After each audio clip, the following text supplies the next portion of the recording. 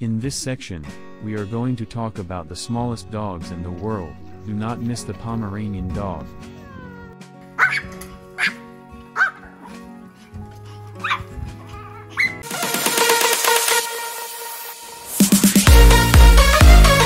The next part is about the Brussels Griffon dog, not to be missed. This funny little bullet is a Spitz breed.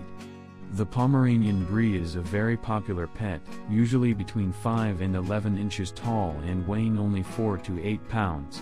Pameranins come in a wide range of colors from orange and red to bronze, white and black. Also, some of them are seen in a combination of colors that have both dotted and line type.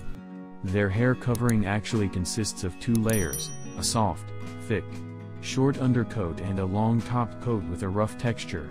Cleaning is a necessity for these dogs as they need to be shaved every few months.